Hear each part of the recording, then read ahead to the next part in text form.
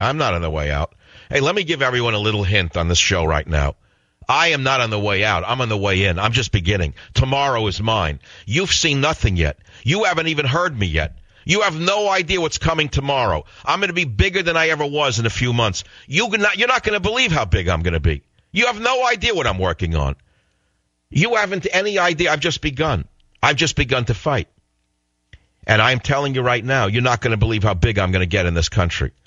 Because the more the others get meek and frightened and run away, that's the bigger I'm going to get, because there's not many people saying what needs to be said. And we all need to be saying it like a chorus. Or we're finished. We're done for. Venezuela. Take the model you want. Venezuela. Cuba. You name it. That's where we're going. And don't say it can't happen here, because it is happening here. And this is how it happens here. It happens by degree. It never happens in a cataclysm.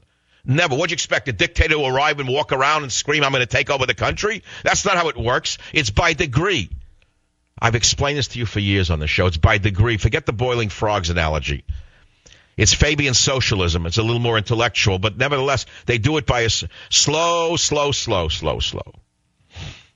Oh, fired up all over again. Fired up again. I don't even know where it comes from. It's like a miracle. Miracle. I don't know. It's like a miraculous battery inside me. Oh, speaking of batteries, today I went to the bicycle store. I had nothing to do. In the morning, I bicycle. I go to the bicycle store, and I heard about the hybrid electric bicycle.